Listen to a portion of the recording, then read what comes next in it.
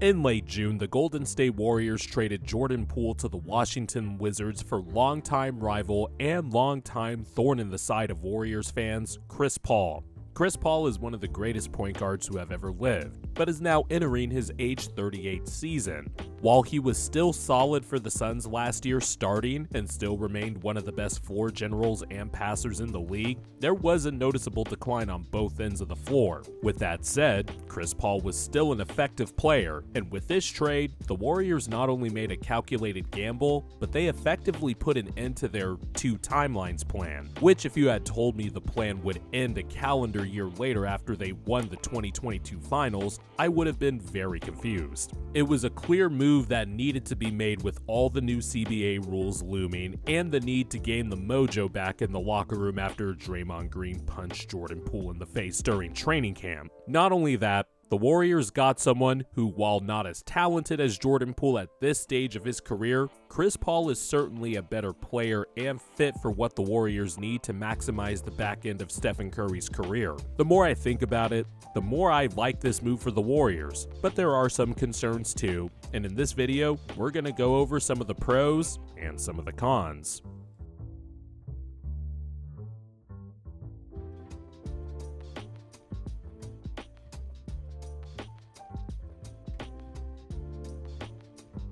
So I should give some of my reasons first why I like this move for the Warriors. I'll cover the cons at the back end of this video, but spoiler alert, I do like this trade for the Warriors. My affinity for the Warriors is well known on this channel. But the first reason I like this move for the Warriors is that Chris Paul will actually give the Warriors some structure, if that makes sense. The Warriors are known for a unique play style. It's organized chaos, but I think Chris Paul will bring some stability in regards to further stabilizing the style of play the Warriors want to play. We all know Chris Paul's acumen as a passer, as a floor general, just breaking down film, knowing the game, his IQ. He's also one of the least turnover-prone guards in NBA history, has one of the best assist-to-turnover ratios in NBA history, and with his ability to not turn the ball over and throw the ball away all over the gym, I think that this type of skill set is exactly what the Warriors need, especially I'm assuming that Chris Paul is going to lead the second unit. I don't think it's good for the Warriors to break up what was the best starting five net rating wise in the NBA last season. And it kind of ties into my second point of why I like this trade. But first, obviously, the structure that Chris Paul is going to give the Warriors, his deliberate style of play. Yeah, it might be a little bit slower paced than what the Warriors like, but I'm sure when it comes to the second unit, which I'm assuming Chris Paul will come off the bench, I'm sure the Warriors will have no problem playing at a more deliberate, slower pace, especially when Steph Curry is off the floor. We all know what the Warriors' minutes look like when Steph Curry is off the court. I think Chris Paul and his style of play and his penchant to take care of the basketball and make sure to get the right play and make the right read every time with the second unit is going to do wonders for the Warriors. They won't bleed as many points when Steph Curry is off the court. I think when it comes to some of the guys, the younger guys who were part of the two timeline plan that are still with the Warriors, like Jonathan Kuminga and Moses Moody, I think they will benefit greatly playing next to Chris Paul, especially because Chris Paul can just make any big effective in a screen and roll. And Jonathan Kuminga, I hope he gets time next year, because there were times last year, a lot of times last year, where it looked like he was ready, and for a team that desperately needed size and athleticism from the wing position, I'm quite frankly surprised that Kerr, as the season wound down and headed into the playoffs, Kuminga kind of fell out of Kerr's favor. But I think going into this year, this is going to be a clear pathway for Kuminga to finally get minutes, and one of the first things he needs to do is stay attached to Chris Paul's hip in the locker, wherever else off the court, because that dude needs to be screening for Chris Paul, and Chris Paul will find him, whether it be with the pocket pass or Chris Paul, you know, eating people up in drop coverage and Kuminga's rolling to the rim, Moses Moody, once again for the second straight playoffs, showed that he is ready for some minutes. Moses Moody needs to get more time. And what better way to give a young guard more responsibility than playing him off of one of the best point guards of all time? Not only that, Steve Kerr, who's a master at managing minutes, I'm sure is going to have Chris Paul right around the 22 to 23 minute per game mark during the regular season. He is going to, come hell or high water, manage the hell out of the minutes with his older players, and I'm assuming Chris Paul will be no different. But this is the type of role I think that will be effective for Chris Paul moving forward because of his age and the fact that he gets hurt in the playoffs every year now. If you could preserve Chris Paul by the time the playoffs roll around, he will be an effective weapon come playoff time.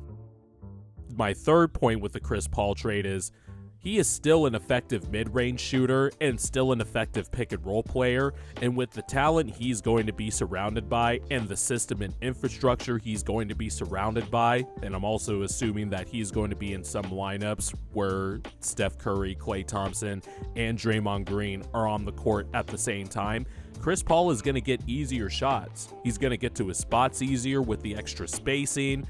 He's going to be able to be an effective catch-and-shoot player, playing off of Steph, Klay, Draymond, Andrew Wiggins.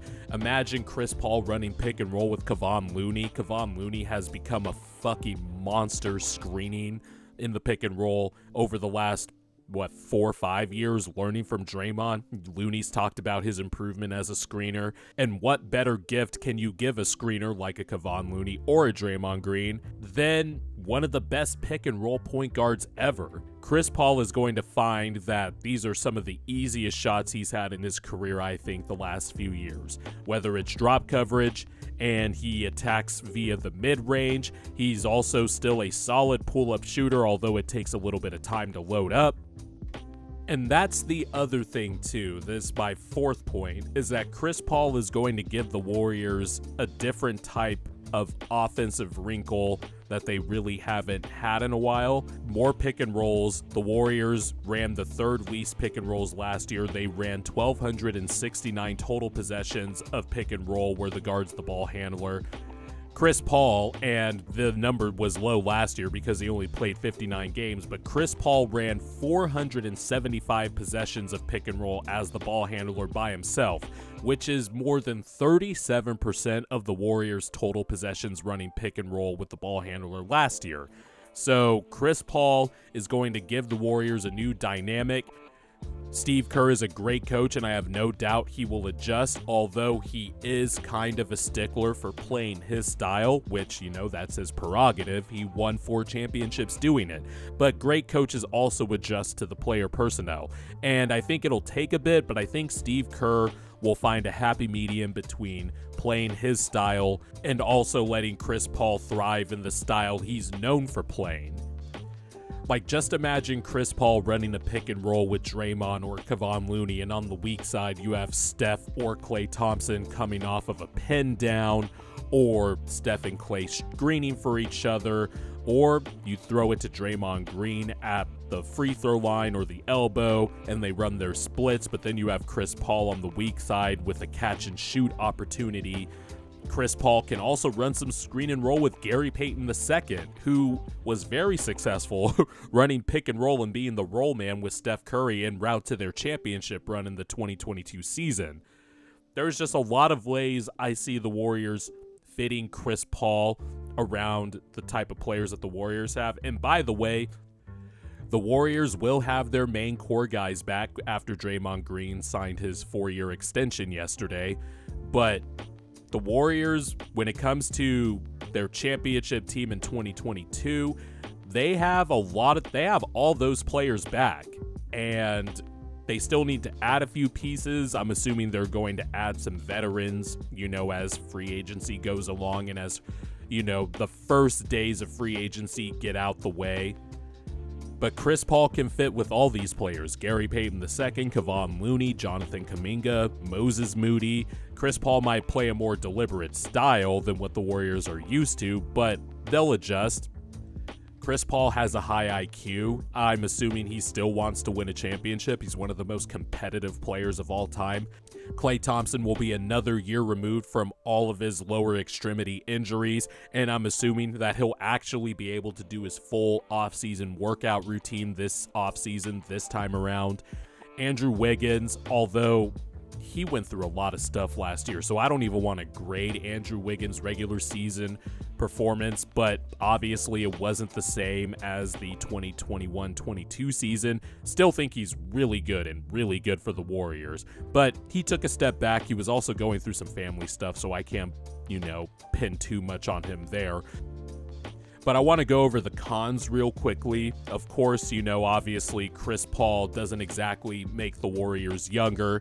He is slower at this stage of his career. He's not the elite defender he used to be. He's actually been low-key picked on a few times these last two playoffs especially, just because he doesn't have the strength and quickness that he used to. But he is still smart, he is still savvy, he still has steel trap hands, so it's not like it's through lack of trying, but it just is what it is. Chris Paul is older at this point and not the same defender he used to be.